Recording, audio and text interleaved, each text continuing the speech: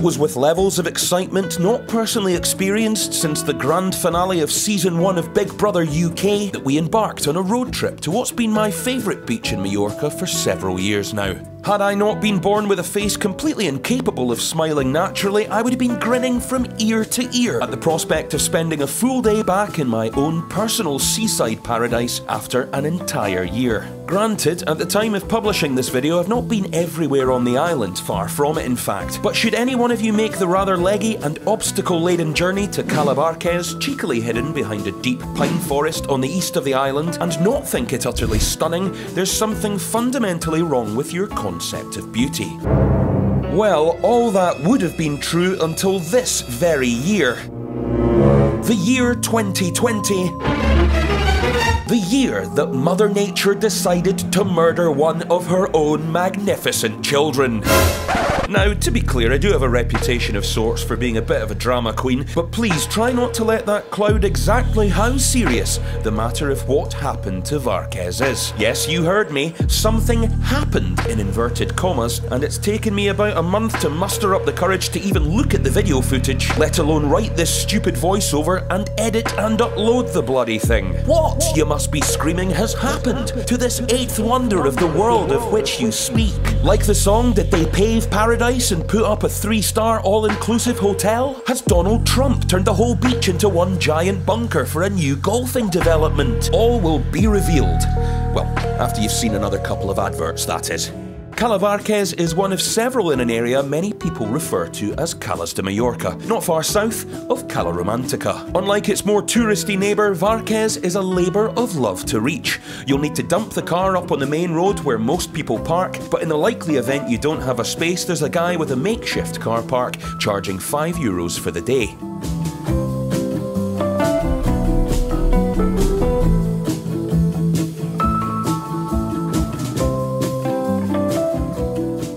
After that, you'll need to walk along the road, dodging oncoming traffic to the end of a gated lane and head on down.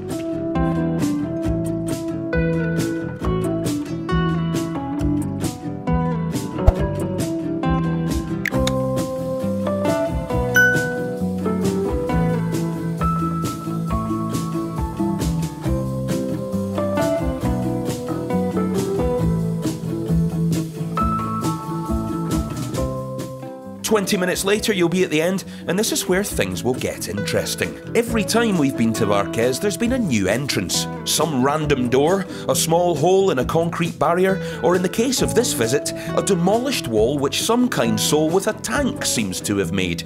Okay, when you get to the end of this lane, you need to come through a wall that looks like it's been blown up with dynamite. 2 of them in fact.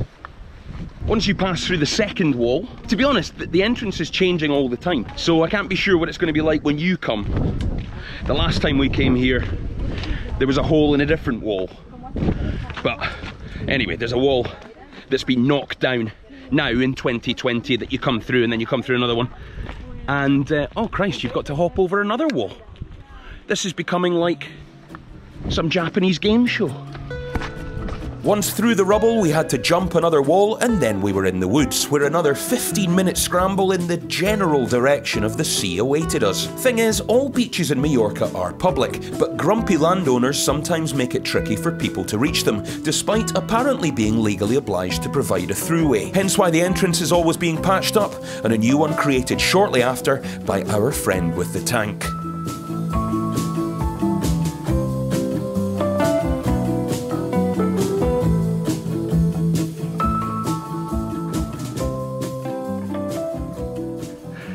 I've got a bit of a sweat on. It's quite a trek, made even more difficult by the fact that I'm wearing my Menorcan flip-flop sandally things, which are a traditional shoe in these parts of the world. I'm not very adept at wearing shoes that don't stay on with laces, you know. I feel I have to kind of walk claw-footed. And trying to traverse these rocks, it's pretty tricky.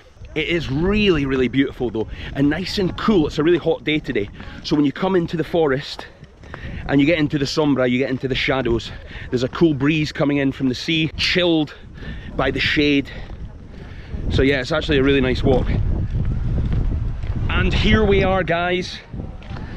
after probably about 30 minutes from the car park, we have reached Cala Varques. The water looks amazing.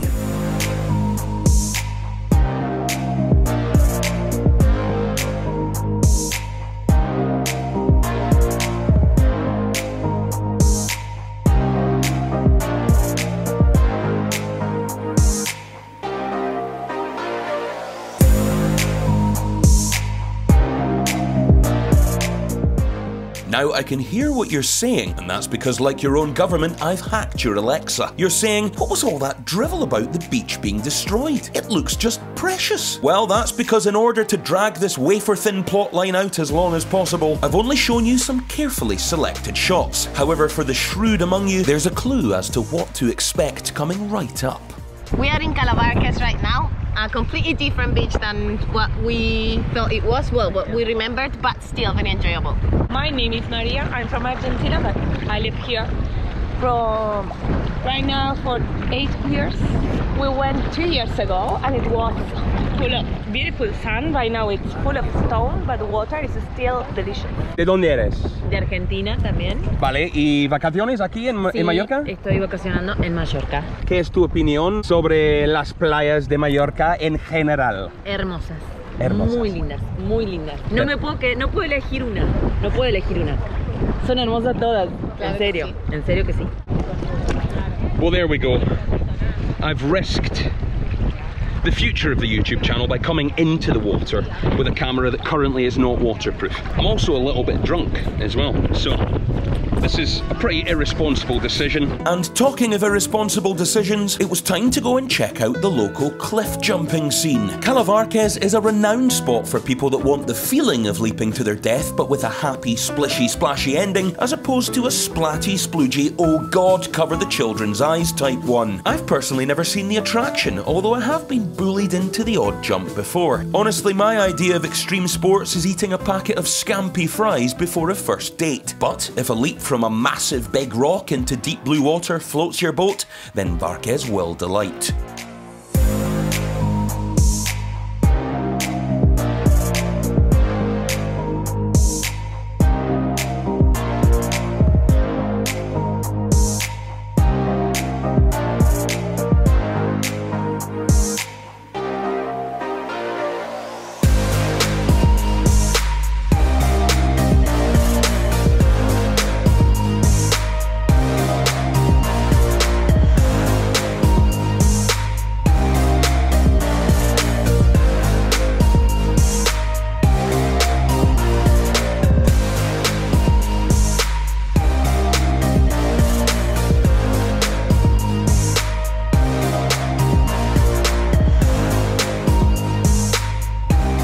Half an hour watching children as young as 9 jump their age in metres without so much as a deep breath was enough to make me feel the size of a Lego person. So I sheepishly walked with some of our group to the famous natural rock archway that sits a few minutes round to the north of the beach.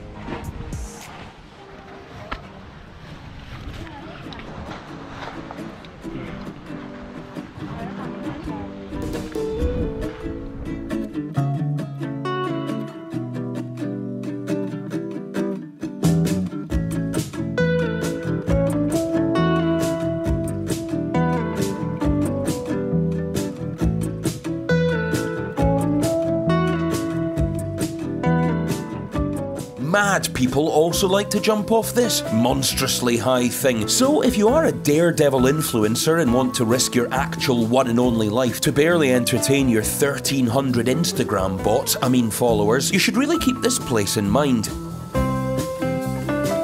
But all this talk of cliffs has reminded me about my own cliffhanger. Well, you'll be glad to know I've finally decided it's time to spill the beans as to why we were so sad when we arrived at Cala Varques that day. So for the remaining 25% of you that are still watching, here's me and my good Spanish lady person with the scoop. Well guys, we've come to Cala Varques, my favourite beach today, and we're in shock. If I'm honest, the beach has been completely transformed. I'm actually so traumatised I need a drink. Give me a drink, Kiki. Kiki, what's happened to the beach? Well, it wasn't the beach that we used to know. It's it's rocky. It suddenly became a rocky beach when it used to be a lovely sandy beach, and it's not anymore. You have to actually wear the rocky shoes to get in and out. So we were in shock. Anyway, we didn't know what had happened, so I went and spoke to one of the guys that's selling beer here, because these guys are here every year. I was like, what happened to the beach?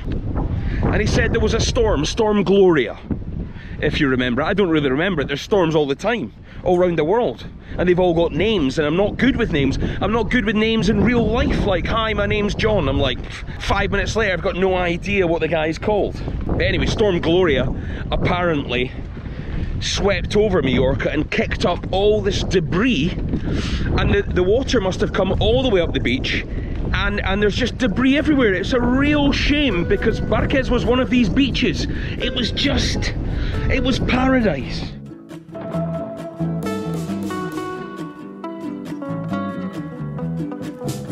Mixed emotions day here at Cala Varques, to be honest. Have a nice time. We've had a great time. We've been drinking beer. So yeah, I'll drink some more, because I am emotional, I'm not going to lie.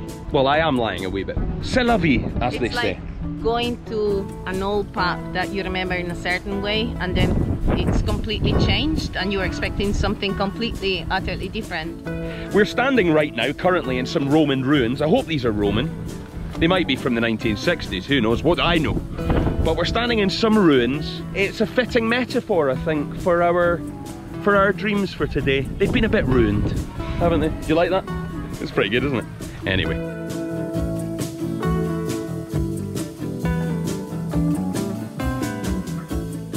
Guys, that's it for today at Cala Varques. If you enjoyed this video, hit that like button, and please consider subscribing. Also, I'd love to hear from you in the comments. Do you come to Majorca? Do you know the place like the back of your hand? Please leave me a comment, and I will do my very best to get back to you. Guys, thanks again for watching, and see you on the next video.